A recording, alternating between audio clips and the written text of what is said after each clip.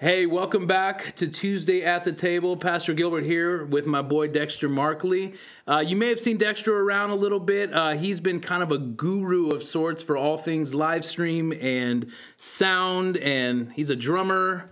I've heard him sing. I think he plays the violin too. Not so much. Okay, but I'm just saying he probably does. Aspirational. He's being modest right now, but really he's been a huge blessing to our fellowship here. And actually today we're gonna turn the tables at Tuesday at the Table. He's gonna be interviewing me, and we're gonna dialogue and have some conversation about the topic of worship. So I'm gonna turn it over to Dexter. Awesome. Thanks, Gilbert. And thanks for agreeing to do this. You know, the kind of idea for this conversation came out of just kind of being on the front lines of ministry with you since, I guess, February or so, this last year, really. And seeing how you operate and just seeing also some of the fruits of the ministry that you're leading and wanting to shine a little bit of a light on that and also kind of like show what God is doing. Yeah. And also, I'm really passionate about worship. Obviously, you're really passionate about worship. And so I think it's kind of a cool opportunity to talk a little bit about what worship means to us and stuff. So just like kick it off as wide of a question as possible. What is worship? Man, I'm just going for it. Yeah. And again, I think it's harder to find the summation, a small sentence, a small phrase that says this is worship. Because I believe it could be so many different things. What are the things that we've done here, particularly with the younger kids, because we even try to instill a worship culture in our SP Kids program. So K through 5, they're actually, for a while there, we were doing worship every Sunday with them or every other Sunday. And we would ask them 3 same questions every week. We would say, who do we worship? I say, the one true God. I say, how do we worship? And their response would be, with everything. And they would say, why do we worship? And then they would say, because he's worthy. And so really, I mean, I found that to be a usable definition, at least here for our culture. You know, we're targeting Christ and his preeminence and his lordship for not only what he's done, but what he continues to do in and through us. The how do we worship aspect of that is like, well, with everything. We worship in the way with songs and using that as a medium to communicate his glory, to communicate his goodness, to testify of what he's done. But also we worship in the way we give, the way we serve, the way we raise our family, the way we honor our parents. I hope my boys are watching. But really, on all different capacities, worship is more than just singing. It's our posture of our heart. So like, how do we worship? Well, with everything, you know, and that how we treat one another, how we serve and paying our tithes, all these things communicate our value. And then obviously the why questions, because he's worthy. It's really interesting that you brought up both the children's ministry and the efforts going in there to teach our kids how to worship, but also the family aspect of it. And I know that you spend a lot of time in your family unit worshiping. And sometimes I think, like, you know, you and I, we have all this musical blessing that God's given us to like be able to worship. But not everyone is gifted in those areas, but still want to worship as family. Yeah. Have you ever given any thought to like what that would look like for someone else's family that's not, you know, the Trujillos? Well, that's a good question, man. And you know, what's funny is I take cues from my wife. Okay. In a big way from this one because, and I'm not saying anything rude here, but she would say of herself, you know, one of the only things she can play is the radio. And she even, you know, Lord bless her, will try to clap on beat sometimes. But I've actually looked up to her and her heart as a worshiper. Because, again, take away the musical, you know, gifts and abilities and all these other things. Her heart to simply raise her voice and sing, regardless of whether there's a song, and even her to kind of sing, you know, the prayer and the song upon her heart, or if I can even define it this way, is prophetically singing.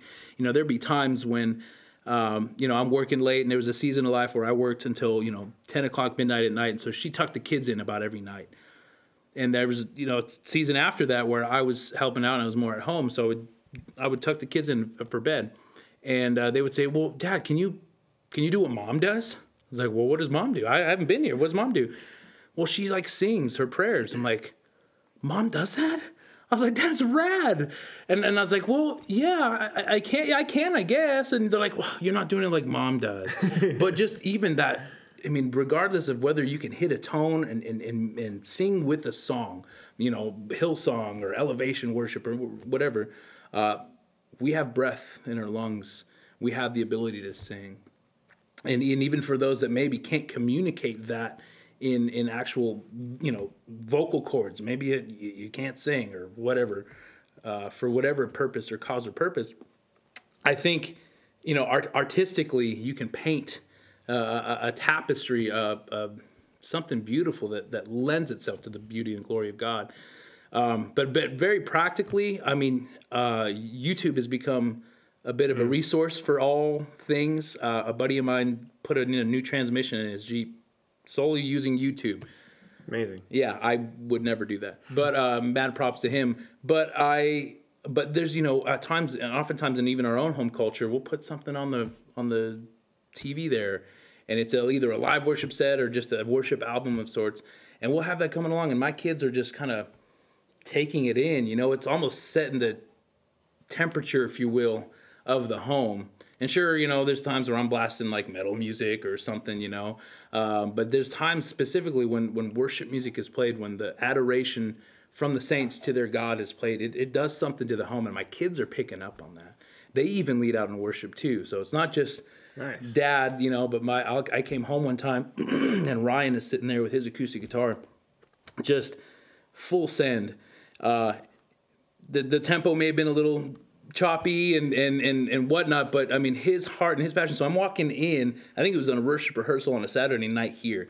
I come home and they're all kind of huddled up in the living room, and he's got his guitar, and one of the kids has his hands raised like this, and they're just going for it. And so for me, I'm like, here I am setting up at the church, getting rehearsal and practice and all these things, and I walk into a culture that's already set. And for me, that blesses me. Like I said, my wife's a champion of that for sure. And so she sets the tone a lot, I may be the worship pastor, but in a lot of ways, she's my co-laborer in fostering that in the home too. But it doesn't matter whether you sing or play an instrument. You can lift your voice. God says, make a joyful noise. Or the Psalm says, make a joyful noise unto the Lord. And I say this a lot. Like, it doesn't have to sound good as long as you're joyfully acknowledging who God is. I think that's worship. So I want to tease something out from that, is that you were down here laboring over cultivating something for this community to cultivate worship. Meanwhile, at home, there was already that the fruit of the labor that you had already invested into your home. So, kind of on the labor that we're doing down here, what is your vision for? And, Michael's and the whole crew, a vision for worship at SPC? Yeah, essentially, man, I believe that when the scripture says every knee will bow and every tongue will confess.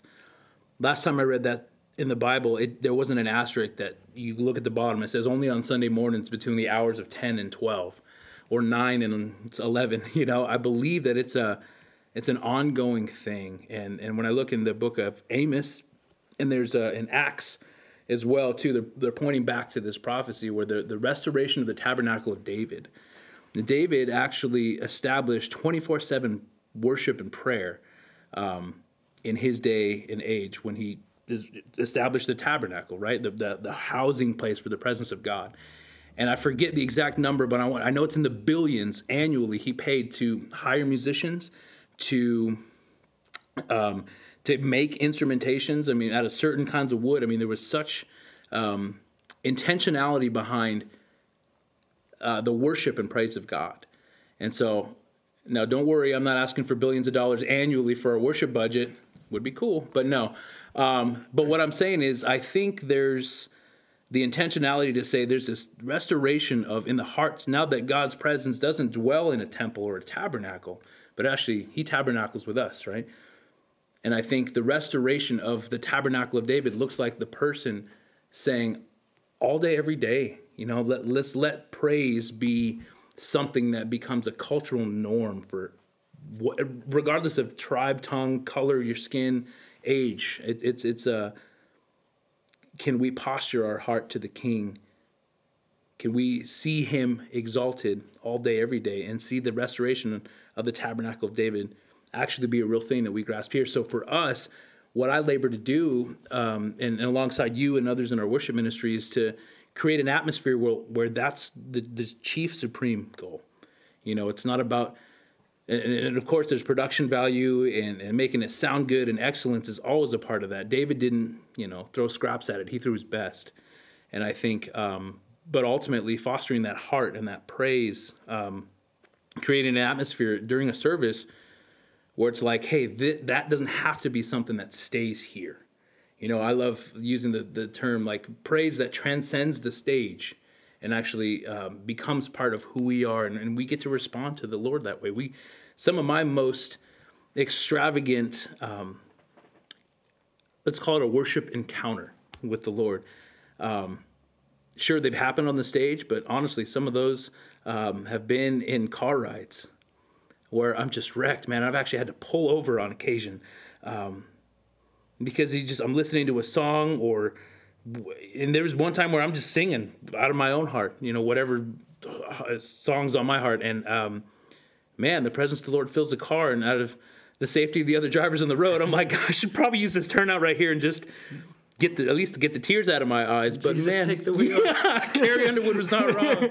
Yeah, Jesus, take the wheel. But really just saying, like, God, like, he's worthy to be praised all the time. And so my heartbeat here is to say, yeah, we're going to provide a time and a place. And also within that time and place, like believing that, Psalm 22, where it says he inhabits the praises of his people. Like, and the ramifications of what that means for us, not just he inhabits the praises of a Sunday morning, like he inhabits the praises of his people, those who are called by his name, those that profess Jesus Christ as their personal Lord and Savior. And so for me, I'm like, God, what reality of your kingdom do you want to bring to this moment in my day, either in the car ride on the way to work, while I'm at my job, when I'm on a lunch break, before I go to bed, like at all hours of the day?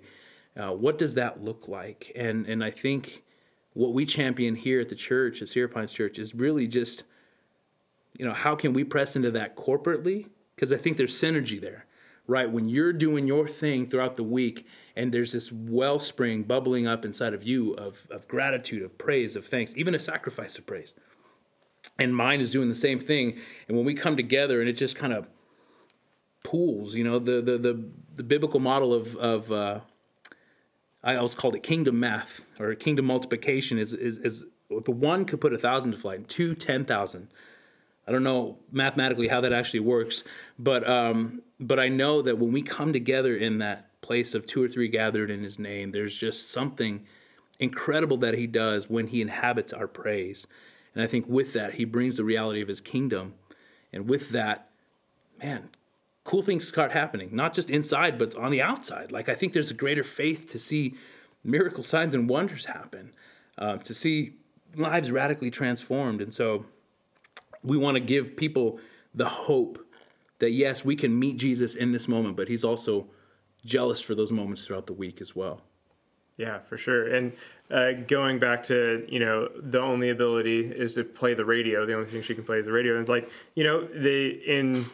for a lot of people, that is the reality of where they get a lot of worship. And I grew up watching my parents also worship through the radio too. And it's really interesting now in 2020 where everything's like going super online, but I think we've tried to embrace some of that to the best of our ability thus far, and we can talk about some of those challenges too. Mm-hmm. But before we jump into that, we do have a lot of things that you're working on to cultivate those opportunities to corporately worship. Yeah. You want to talk about some of those? Yeah. Well, we've done, last year around this time in the fall, we did a 50-hour initiative of just nonstop praise and worship. And so the heartbeat behind that was this John 17 element of Jesus praying for us when he was in the Garden of Gethsemane, and his heartbeat was he wanted us to be unified as one. He says, I pray that they would be one, just as him and the Father are one. And the purpose behind that was that the world would know that the Father sent him.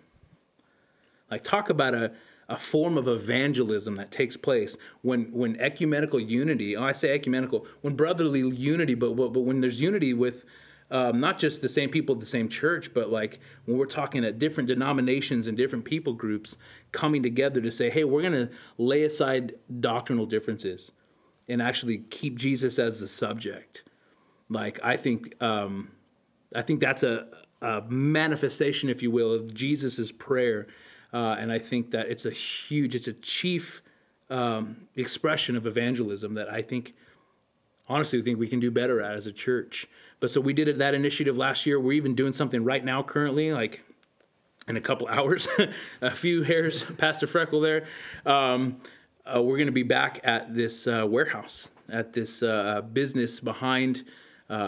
Southgate Enterprise Lane back up in there. Some friends of ours are hosting a 10 consecutive nights of worship. And so even on that stage, there is maybe 3 or 4 different churches represented. Wow. Of saying, hey, we're giving ourselves to this. And so opportunities to see the church even worship and respond to who God is outside of the 4 walls, outside of the Sunday morning paradigm. I love Sunday morning, and I'm a avid believer in the local church, but I believe that there's more to it than just that. And especially right now in a day and an age when there's so much fighting for our attention, where we can provide opportunities throughout the week to see these, realities come to play. So yeah, the unity between reaching out to other churches and other ministries to really co-labor in worship and in prayer. We've done a few other things too.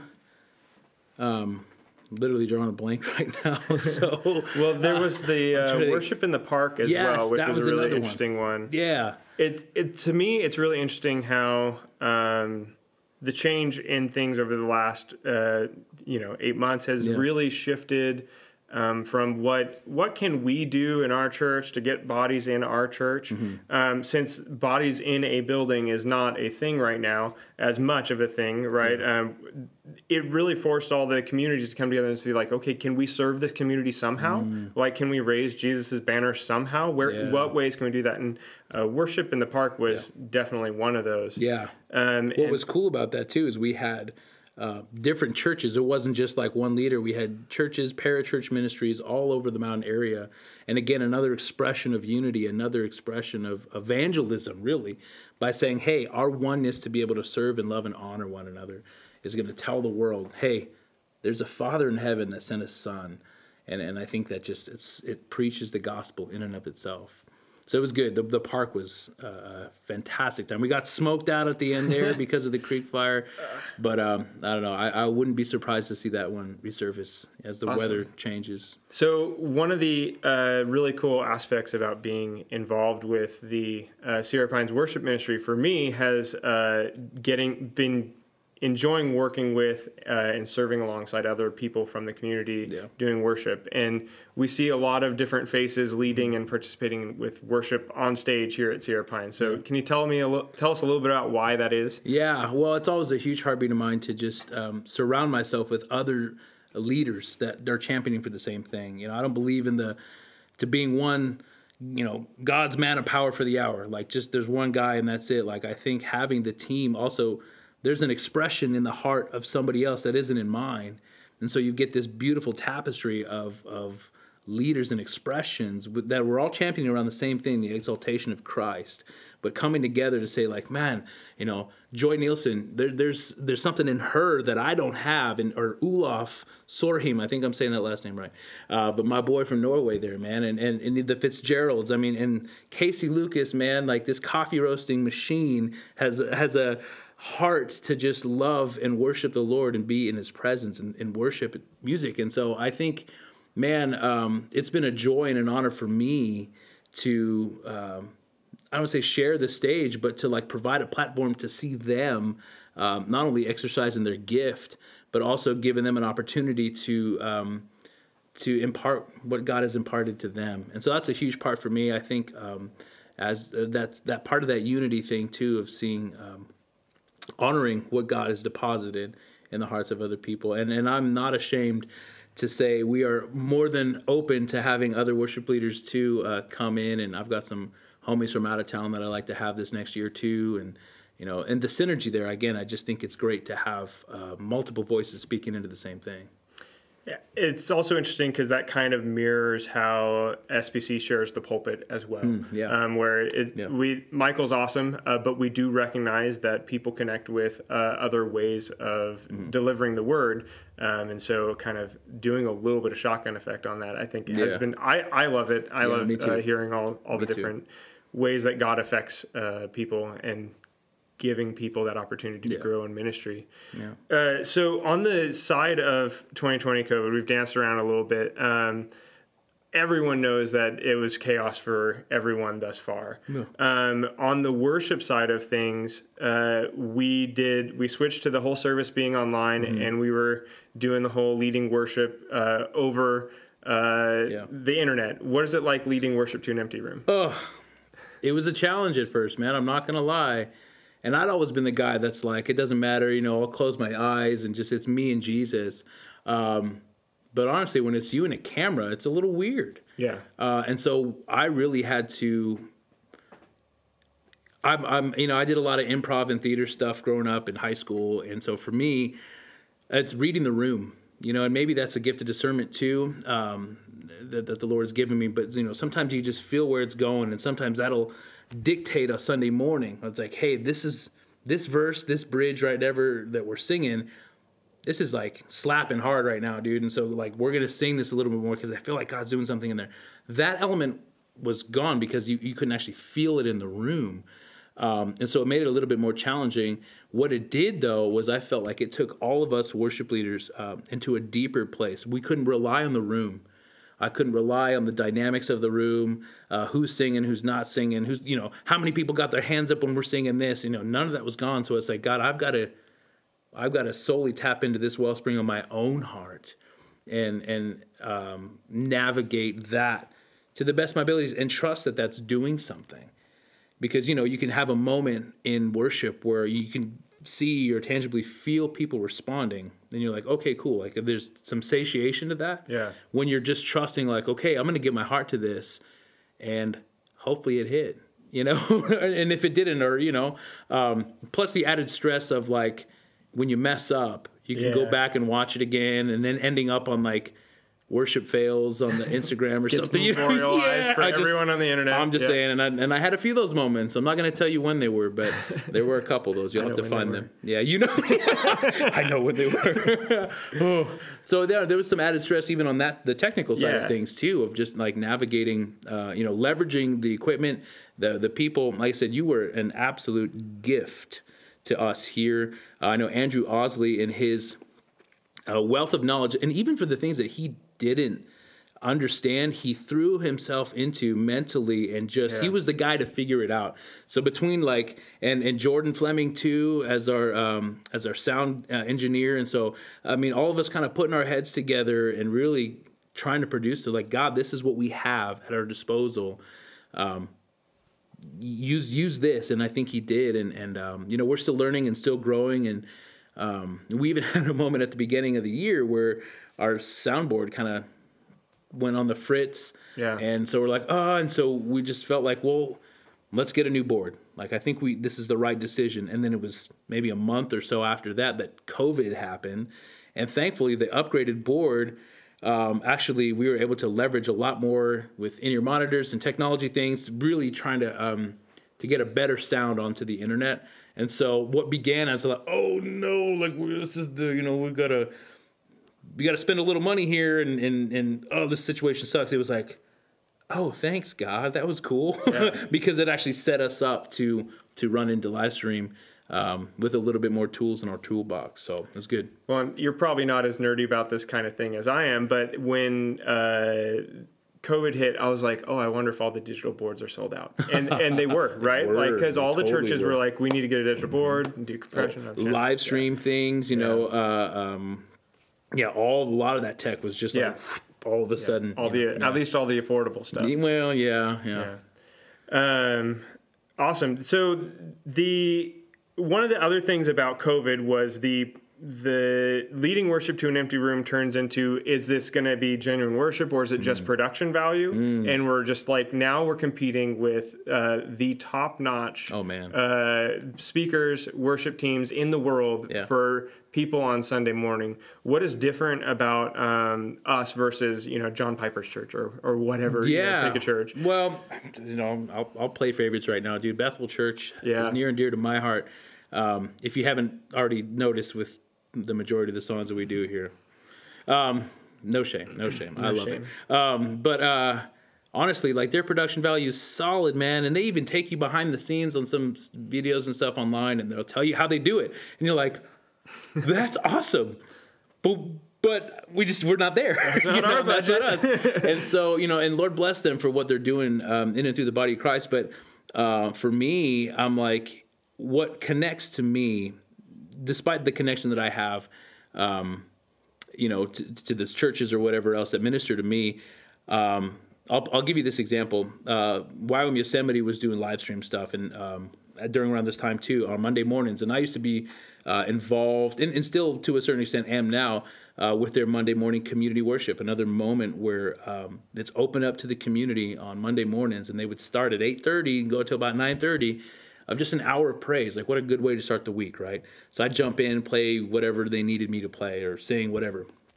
And when they switched to live stream because of, COVID-19, they were doing live stream. And I remember listening as I'm getting ready on a Monday morning, doing dishes or making breakfast, and I'd put it in the window of my kitchen, and I'm doing the things, and I'm seeing, Joe and Kirsten lead worship, or Olaf and Rachel, and I'm like, I know these people. And because I know them and I know the song that they're singing, there's just a connection there that's much deeper than, well, I don't know, so-and-so from this church, or I don't know the lead singer from that big church that I watch on YouTube as well. But because of that personal, I've had conversations with these people.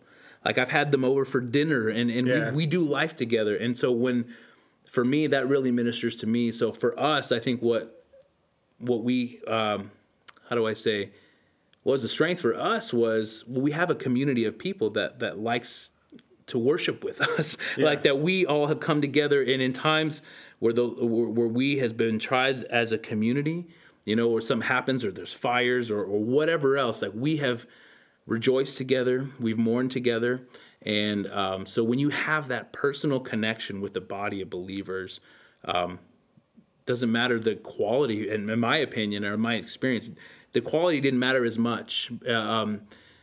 What mattered was, hey, like, these are friends, these are family, and like I can join in that chorus of praise. It's familiar. Yeah. So that really helped me out. So I feel like I could talk to you for literally 3 hours, and we could just keep this going.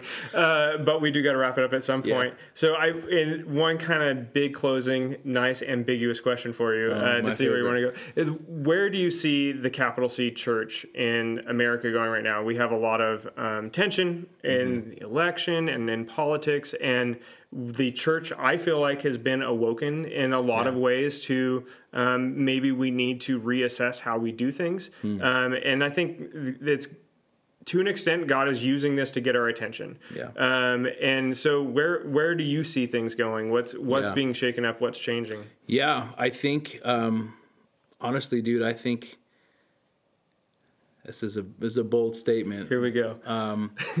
I think COVID-19 was a gift. And I know people that lost their life, man, and that's what makes it hard to say that statement. The Bible is not without tragedy. It's not without hurt and heartache. So that's part of this life. But I think COVID, in a way, has been a gift to the church, because the main thing is still the main thing. Like, it still continues and it still goes, like the preaching the gospel, the worship of the saints, the gathering and the encouragement of one another. And there may have been some frilly things and some extracurricular things or some fluff that maybe didn't survive COVID-19.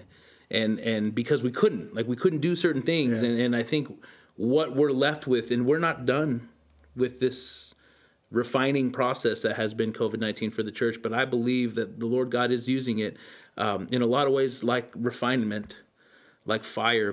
We've talked a lot recently about revival and what that looks like, and I really see one of the first parts of revival, looking over revival history and whatnot, is revealful, if that's a word. But I think there's this revelation that happens where you're like, wow, God is moving in this way. And now all of a sudden I've got wisdom and insight to see in certain things. COVID-19 hit, and we didn't expect that. We didn't anticipate that coming. And like you mentioned earlier, it's like, hey, let's come here, come gather here. This is a safe place. You're welcome. You're invited. We're going to give you burrito. I mean, not just here, but I'm just generally with the church, like, come in. And I think God is actually saying, hey, let's refine because I'm sending you out. Like, he's like, we're going to do church on the patio at Starbucks. We're going to do church in our cubicles, 6 feet or 10 feet away from the person next to you. We're going to do church at the cafeteria, the high school. Like I believe God is refining his bride. Every second that ticks is a second closer to his return. And as that crescendos, man, I think it's go time, man. Like, I think him refining us, it looks like a grueling process. We've seen what fire has done recently to our local community here. It's destructive, but in his goodness, I think it's refining us. It's taking away what doesn't need to be, and leaving behind something that's pure, that will minister to those that don't quite yet know him, the knees that have yet to bow, and the tongues that have yet to confess. So I think this year's been a gift in a lot of ways, man, at least for me personally and my family. I think for the church at large, this is something that I think Lord God is going to continue to use, man, to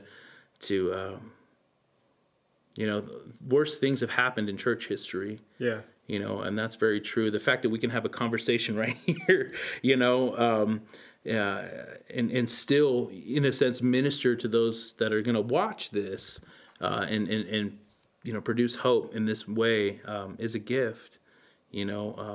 Other generations past didn't have this, yet we are still in possession of the gospel because of their faithfulness to continue on. Yeah. And so looking ahead in future generations, I'm like, Lord, whatever you're doing in us right now isn't just for us, but it's for my kids and my kids' kids, man. And so I think pressing into, like, God, what are you doing right now? I think every church is asking that question, and maybe we're not done figuring out those answers yet. But I'm excited to see what the Lord has. I know his goodness never fails. Yeah. I know he'll never leave us or forsake us. I know he's coming back. And so I think it can only get better. If Romans 8:28 is true, he works all things together for good, then, man, we're fitting to have a pretty big party here because we've gone through a lot of things, right? Yeah. But the good, I feel like the good's right around the corner, man. I really do. Well, the refinement sounds terrifying and wonderful at the same time. So here we go. Here we go, man. Well, on behalf of the community, I'd like to just pray for you real quick, and for our ministry here. Yeah. Dear God, thank you so much for Gilbert, and thank you for Sierra Pines, given me a home and given me an opportunity to engage in worship and also help lead worship. And I thank you for what you are doing through this ministry, and we recognize the fruit that is being born from the labor, and we pray that you multiply it tenfold, and you just continue to move in our community. In Jesus' name, amen. Amen. Hey, thank you guys for tuning in with us this week. Awesome conversation. I think there's more topics that we can hit. I think I might not be the guy in the hot seat, but I appreciate Dex, and we appreciate you guys too. So bless you, church. We'll see you next time.